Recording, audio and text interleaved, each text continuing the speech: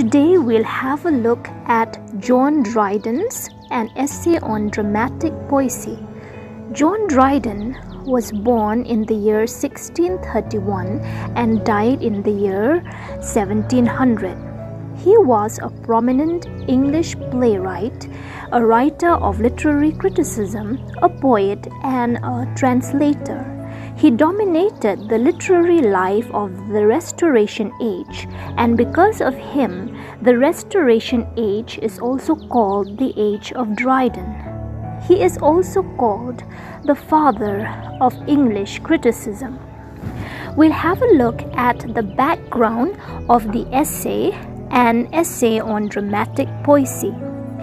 An Essay on Dramatic Poesy was written in the year 1666 and published 2 years after in the year 1668 during the closure of London theatres due to the plague, plague, and also due to the protests by the Puritans against the theatres. This essay was written in dialogue form among 4 friends while they were sailing on the River Thames. They were sailing in order to witness a navy battle between the English and Dutch armies. The topic of discussion was on the subject of poetry.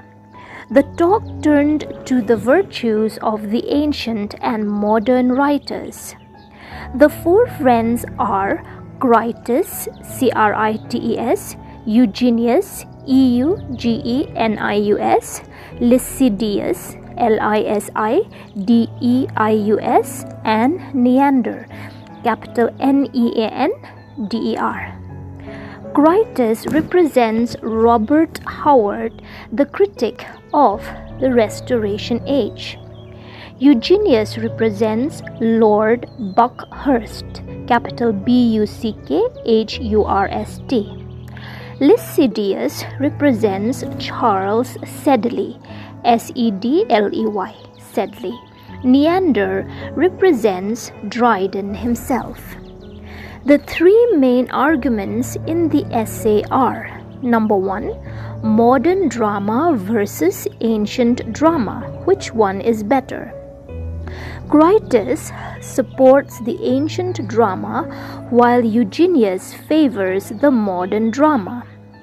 Number 2, English plays versus French plays or dramas. Which one is better?